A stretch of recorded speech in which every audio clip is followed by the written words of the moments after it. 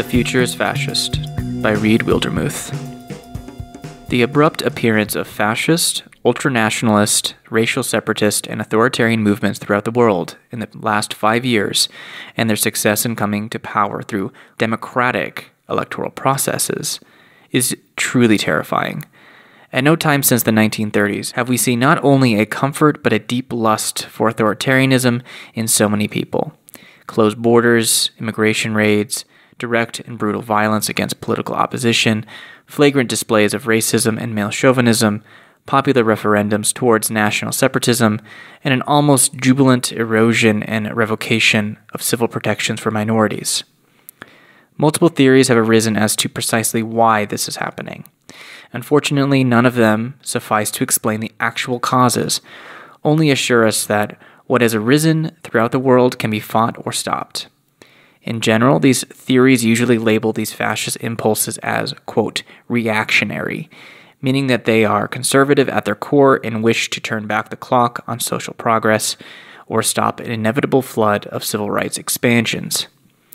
For instance, most explanations of this rise of fascism assert that the liberal democracies of the world have finally reached a point where equality for racial minorities, for women, for people with variant gender and sexual expressions, or others who have been locked out of access to wealth and political power is finally obtainable.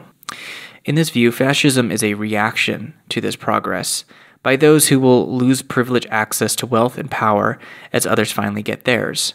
Thus, increased violence against gays or black people or women in these societies is their reaction to these changes, a brutal but futile attempt to claw back democratic progress. It's no mistake that this is the dominant theory on fascism among leftists and liberals in the United States, and to a lesser extent in the United Kingdom. We can easily see why this is the case.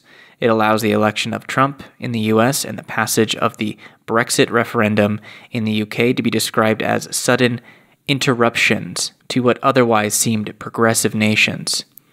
In the US particularly, the election of Barack Obama in 2008 and many apparent expansions of liberal democratic rights, gay marriage, affordable health care, proposed paths to citizenship for undocumented immigrants, among many others, gave the sense that things were getting better and would continue to do so.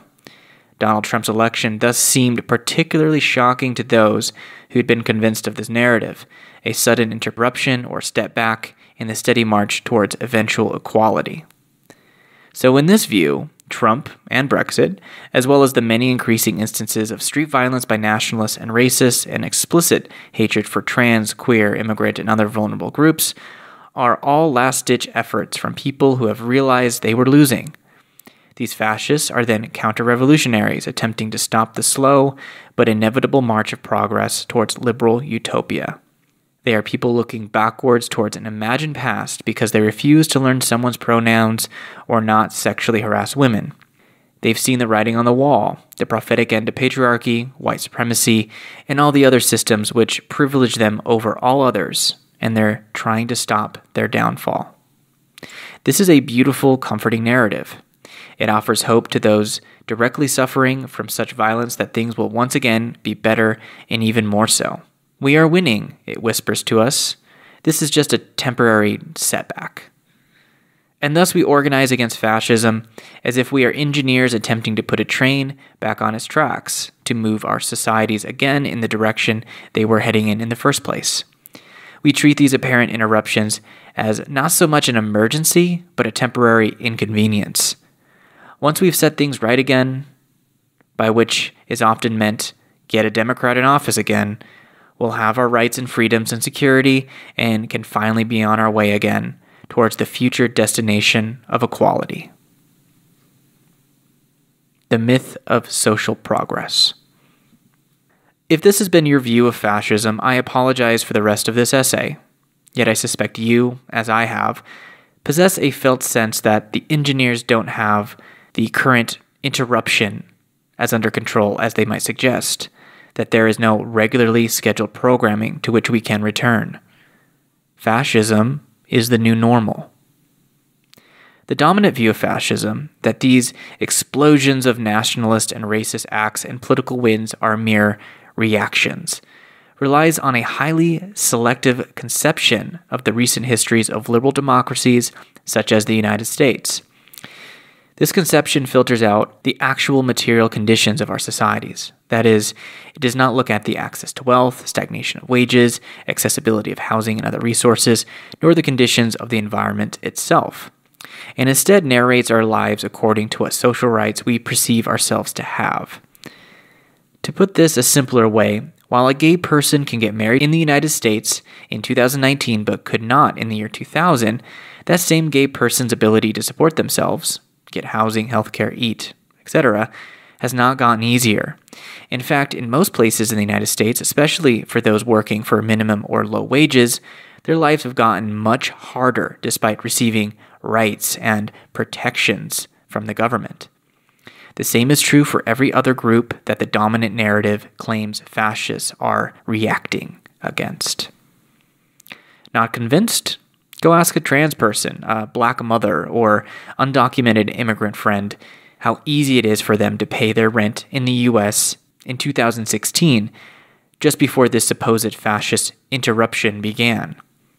And if they're old enough, ask them if it was really all that easier than it was in 2000. Taking a longer view of history and refusing to ignore the material conditions which affect people reveals a different narrative than the one we've generally come to accept about fascism as interruption to progress. Looking at these conditions over multiple nations and over a longer term shows that the general state of liberal democracies has been slow, creeping crisis.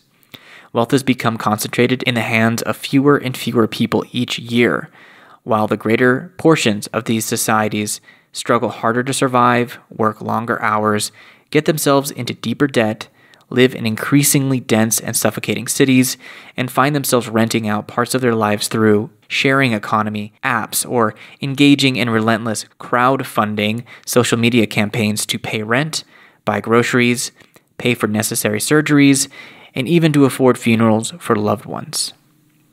Socially, however, sure, it appears things are, or at least were, getting better.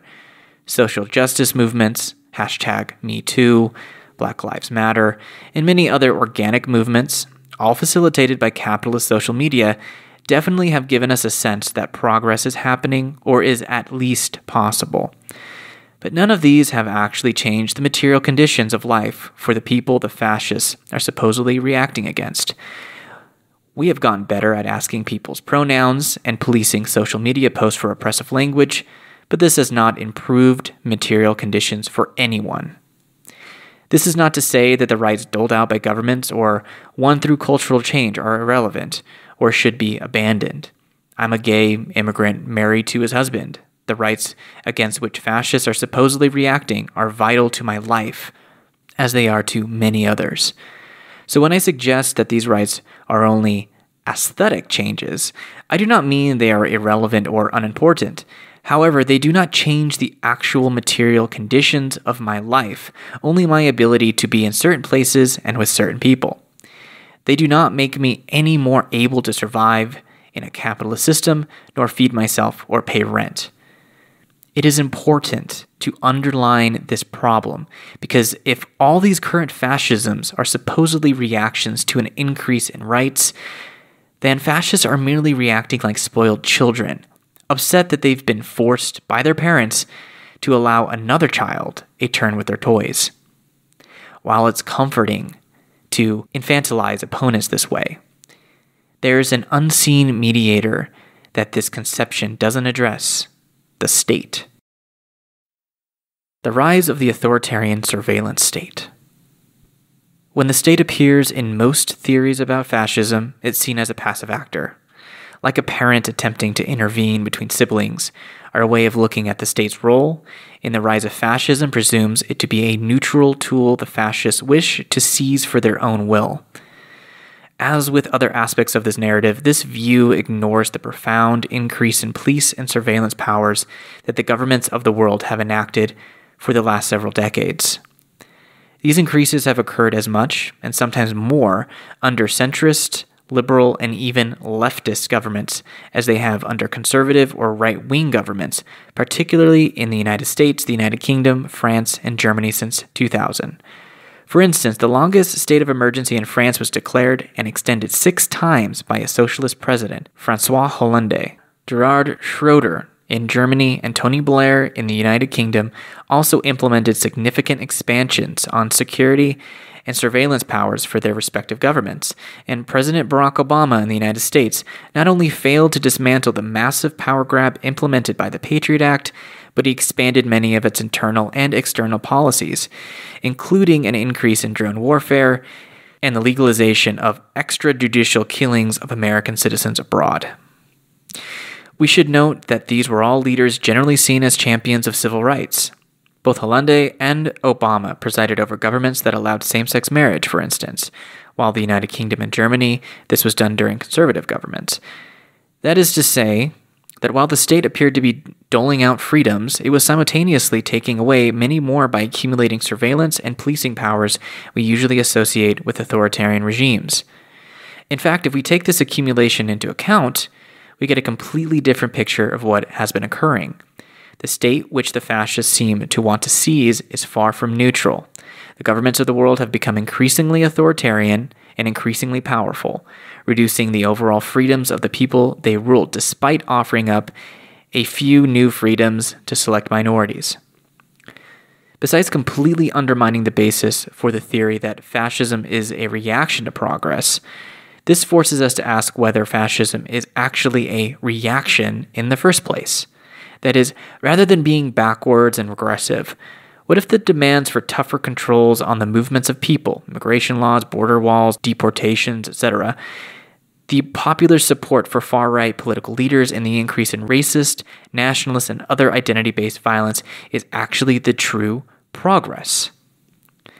What if the pull towards the future isn't one of equality but of increased inequality, of even more complex oppression and deeper subjugation of peoples? At least for the previous 20 years, but arguably for the last 40, the general movement of governments and societies has been one of increased control, not of increased freedom.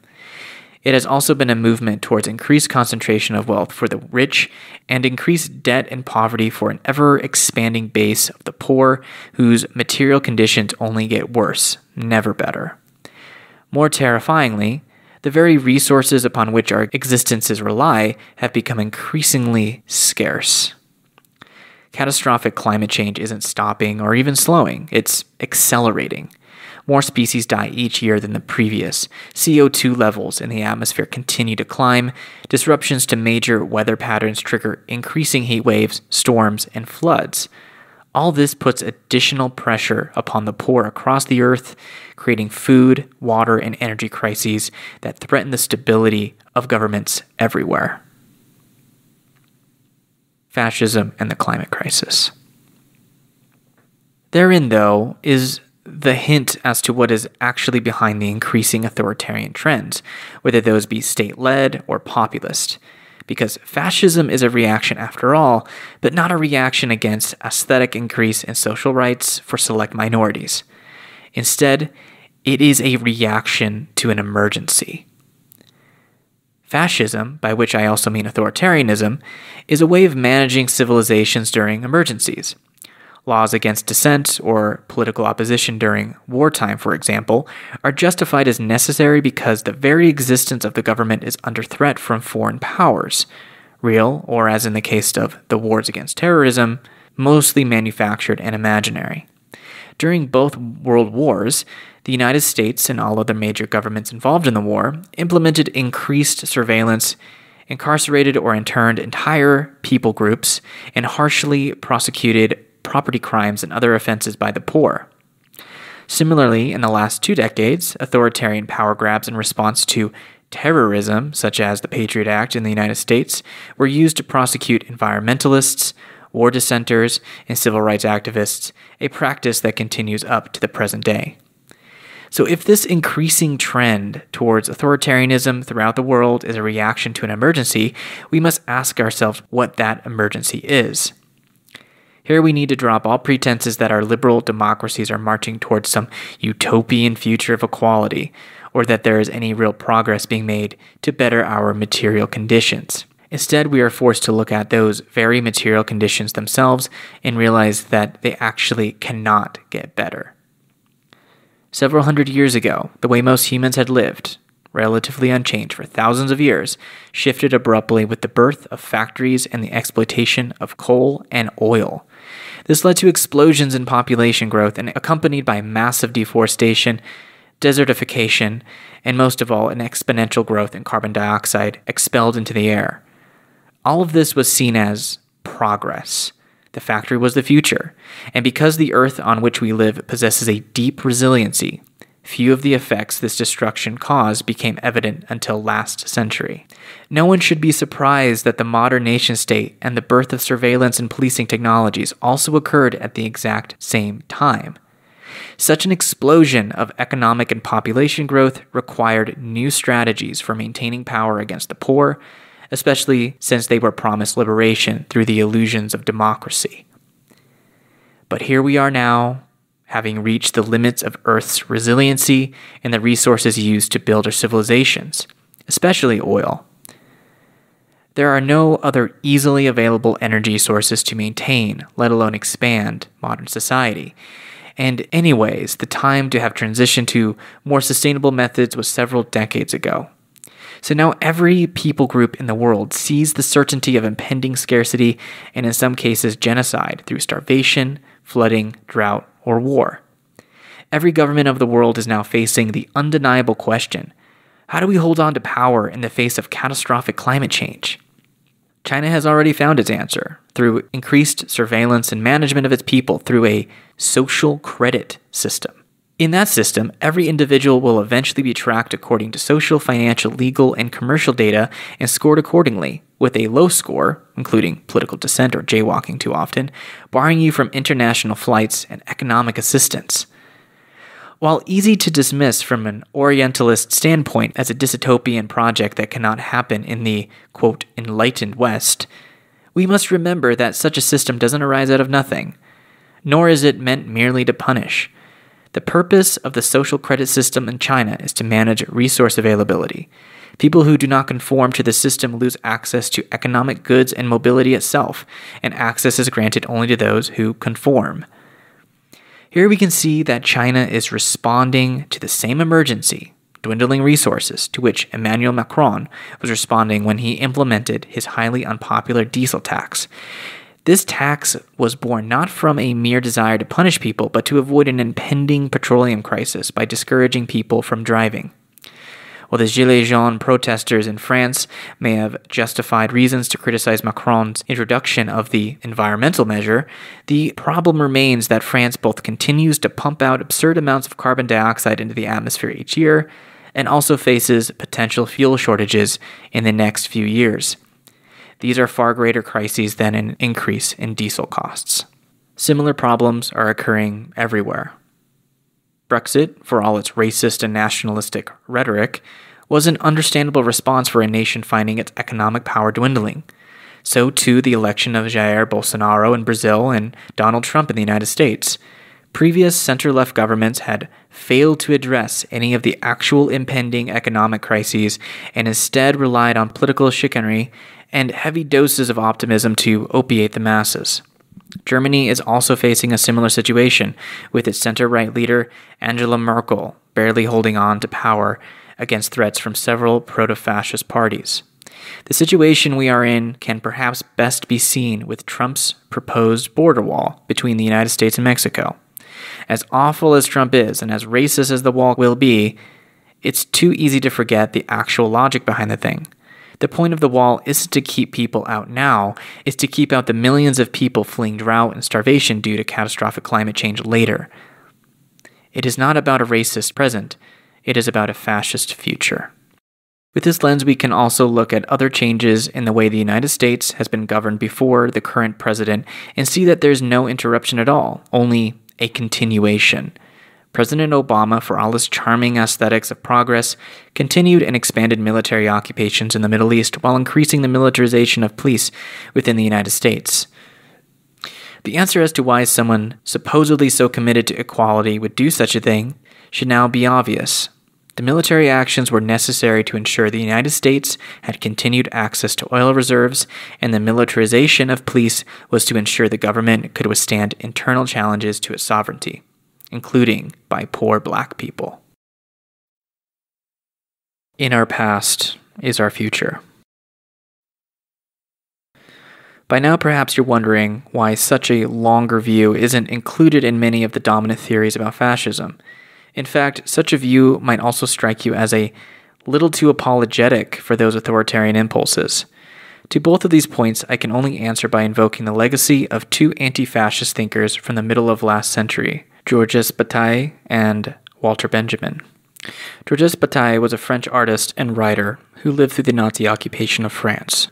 Walter Benjamin was a German Jewish historian and writer who fled through France into Spain, where he died, by suicide or potentially by assassination. They were also friends, sharing a passion for mysticism and other heretical ideas that caused them both to be accused of fascism themselves. Bataille's primary work on the subject, the psychological structure of fascism, is almost never quoted in discourse around fascism. This is unfortunate, but also unsurprising. Besides being a difficult text, Bataille argues uncomfortably that fascism is a revolutionary force, one that seeks to establish order in times of political crisis in order to perpetuate the order. That is, for Bataille, fascism is a way of renewing a society, of keeping it going, uniting it and resurrecting it so it can progress into the future. From Bataille's view, Trump's slogan, "Make America Great Again," is not so much about the real past as it is about a utopian future. The rise of fascist movements can now be seen not as attempts to return to a mythic past, but to create unity to survive a tumultuous future. Because of the way he rejected the myth of utopian socialist progress, Bataille's ideas were labeled dangerous and even sympathetic to fascism by others. So too were the ideas of his friend Walter Benjamin, who had the unfortunate distinction of being one of the few men of that time wanted dead by both Stalinists and Nazis for his ideas. For Benjamin, the rise of fascism was exactly the pull towards the future which I suggest we be fearful of. Highly critical of the way that industrialization had changed our conception of reality, for example, through the mechanical reproduction of art, and how it turned politics into aesthetic, Benjamin argued that progress was not some great destination towards which we must valiantly march, but a terrible destination over which we had no control. In his remarks about a painting in his possession, hidden from the Nazis on his behalf by Bataille, he wrote, quote, "A Klee painting named Angelus Novus shows an angel looking as though he is about to move away from something he is fixedly contemplating. His eyes are staring, his mouth is open, his wings are spread. This is how one pictures the angel of history, his face turned toward the past. Where we perceive a chain of events, he sees one single catastrophe which keeps piling wreckage upon wreckage and hurls it in front of his feet. The angel would like to stay, awaken the dead, and make whole what has been smashed.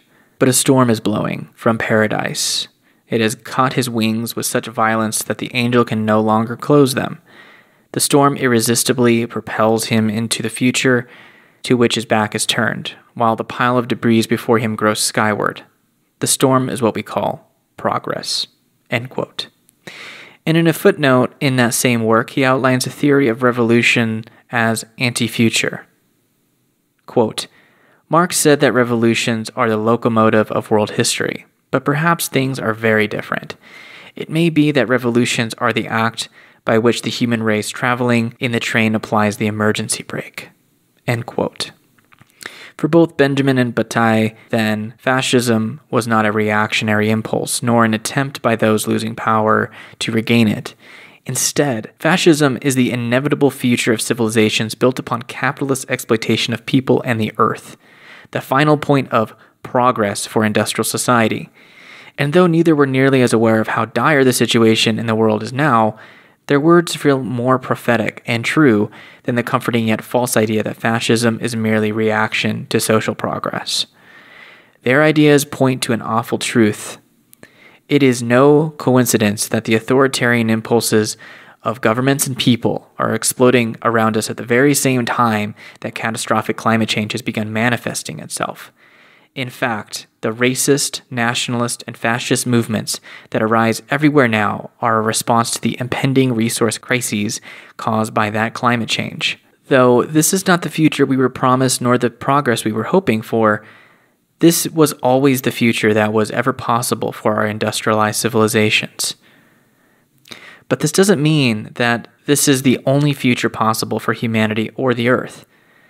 There were other futures before, other futures still, but only for different kinds of societies, ones not dependent upon dwindling resources for their perpetual growth. It has always been possible to live without petroleum and coal, without deforestation and extinctions, without international finance capital and instant digital commerce, without immigration laws and border walls, without corporate and state surveillance and militarized police. To get to such a future, though, we need to pull the emergency brake on this future first. Then we can do the work of remembering how to survive without all these things, the way humans have done for thousands and thousands of years. While the future of our current civilization is fascist, our past is full of other futures, other hopes, and other ways of being with each other. It's to this past we must look, even as the wreckage of history piles up. We must resist the storm of false progress, awaken the dead, and make whole what has been smashed.